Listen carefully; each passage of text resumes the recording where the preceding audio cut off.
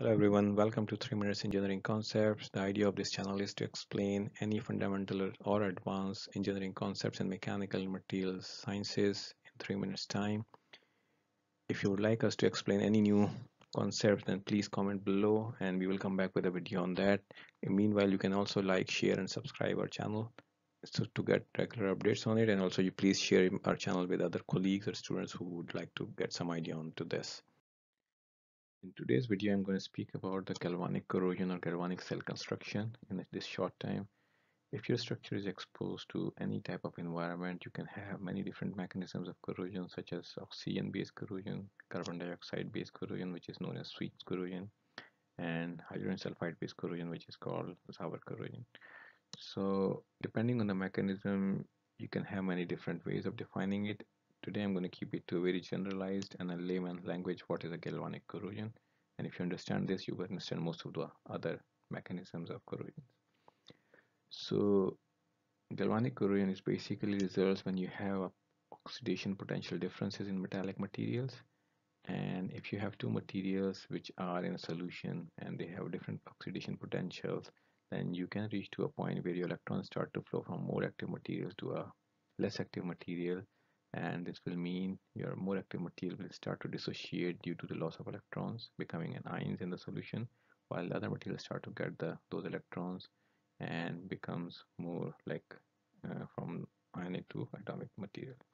So let's look at the typical construction of a galvanic cell. So this is a basic construction of a galvanic cell. What you see in this case is you basically have an electrode which is made up of zinc. This is a zinc electrode or zinc bar I call it, and this one is the copper bar. So generally when you look at their oxidation potential, you will find out zinc is more active than copper.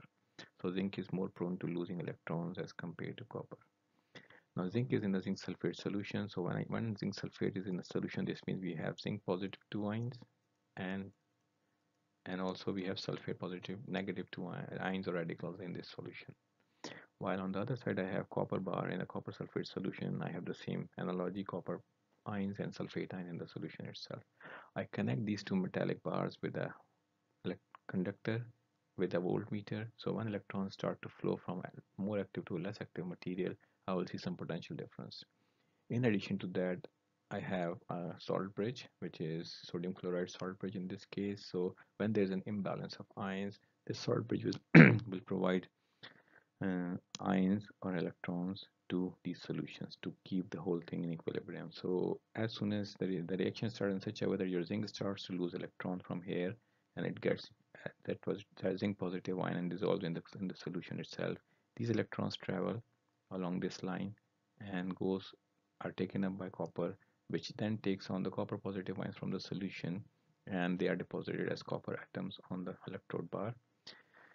Due to the imbalance, since this is losing positive electrons, and this is having more positive ions, so you have less. So this requires more negative ions, so you get this deficiency of positive and negative ions from these salt bridges. And this way you see that after a certain amount of time your zinc will be completely dissociated or corroded, and that's a typical galvanic cell for any material. For the next videos I will come back with the explanation on how this galvanic corrosion occurs when you have an oxygen-based corrosion. Well, let's say if you have a pipeline in a subsea environment like in this case, or if your pipeline is transferring some chemical or fluids which have carbon dioxide into it, then how does it corrode in that case? Or for example, if you have hydrogen sulfide in the products, then how it's going to corrode. So I'm going to explain those in future time. But if you want any other aspects of corrosion which you want me to explain, then please write in the comments and I'll come back with a video. Thank you very much for watching.